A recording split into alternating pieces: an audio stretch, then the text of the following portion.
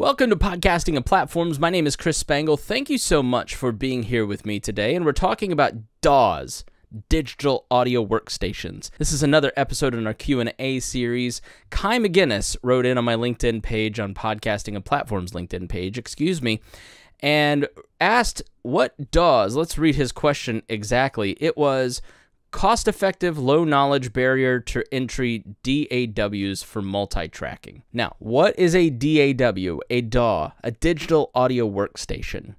To put it simply, it's how you record the audio on a computer. This ranges from Audacity, which is a free digital audio workstation that you can record audio to your computer with, to a mid-tier option like Adobe Audition or Hindenburg or other recording platforms. GarageBand would technically be a digital audio workstation, all the way up to music recording studios. Like I visit one music recording studio and they have a box, a rack-mounted box that is technically a digital, that's just a computer dedicated to recording. So there's a couple things to think about here.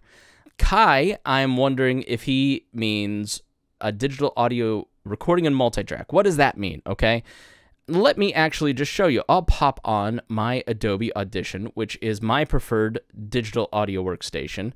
I pay the $50 a month fee for the entire Adobe Audition suite. I highly recommend it.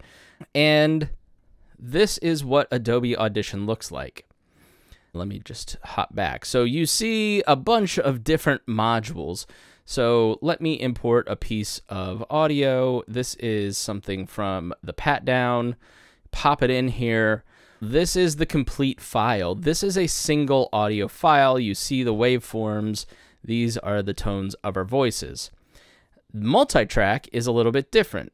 Okay, this is how I created this. So when I had my original file, so once you pop on the multi-track, you'll have your individual waveform, your individual body track. But then we've got things like a Patreon commercial, a intro music, a little bit of a beat, an outro, and we've got to mix all those things together. So in your multi-track, you can then go in and add these things in and create a multi-track session. And then you mix all of this down into a single track. That's exactly what this is. This is the full track.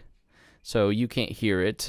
Then join our Patreon and support us. Get bonus content, a t-shirt, or an autographed copy of Rabbit.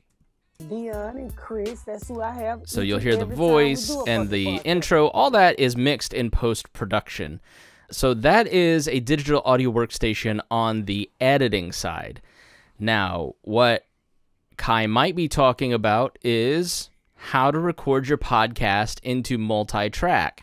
Because you can record, this podcast is being mixed on my Rode Podcaster Pro. So when I just played that little audio clip, I am mixing on the board the microphone and the audio from the computer.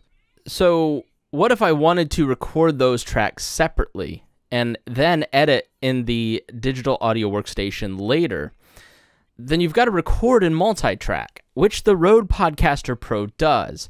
I also use the Zoom H6. That is typically where I do most of my multi-track recording.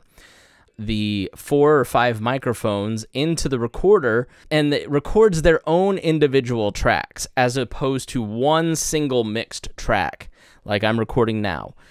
What are the benefits of that? So if you record in multi-track, you can then manipulate. Let's say somebody's really talking like this and another person is talking like this. Then it makes it a little bit easier when you record in multi-track to make it sound all mixed together so it's all even, and I sound like this, and then I sound like this, and then I sound like this, and then I sound like this, instead of all these varying different types of sounds. So that's one of the benefits of recording in multi-track. With the Rode Podcaster Pro, I do all my in-studio recording into one single file because I have pots and gain that I can control the levels of audio, and it has compressors and all kinds of different audio processors, and I don't have to fool with the multi-track recording. It's a little more difficult to edit in multi-track. It's a little more difficult to record in multi-track.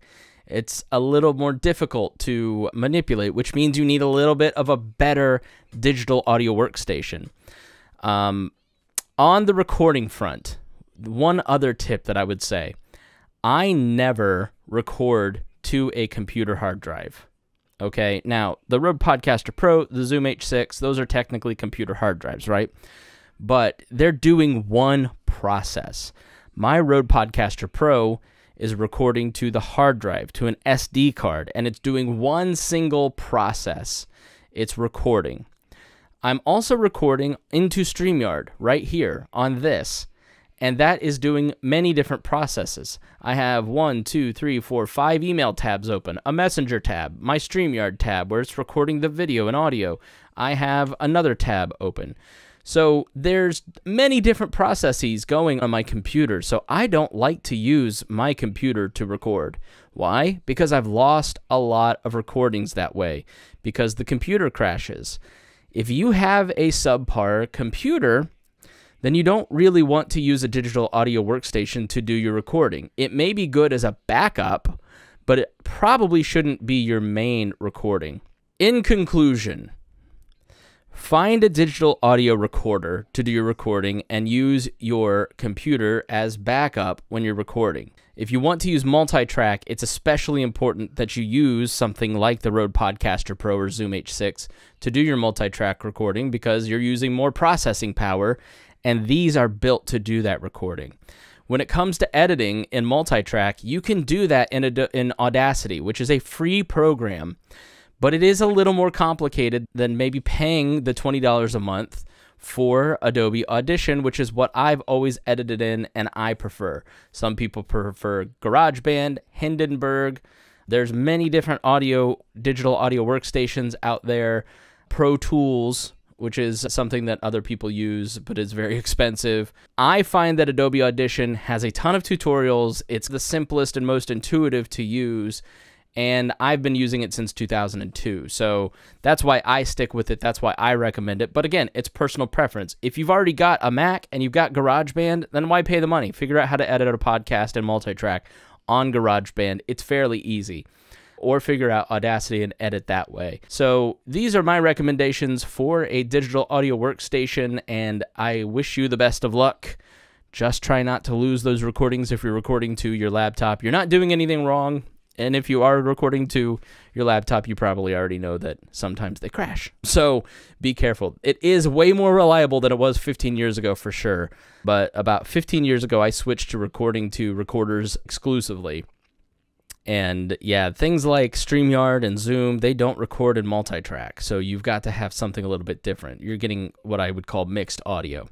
So I hope that helps. If you are interested in getting coaching from me, then you can go to leadersandlegends.net, sign up for a free coaching call, go to podcastingandplatforms.com, sign up for our email, get the toolbox, find out all the different recorders that I've discussed in this posted there, where you can get a link to purchase. Full disclosure, I get a little bit of revenue back, so it always helps the program when you buy from the toolbox, because we get an incentive, a rebate. I don't know what you get from Amazon, but sometimes they send me $20, and that really does help the program. So thank you so much.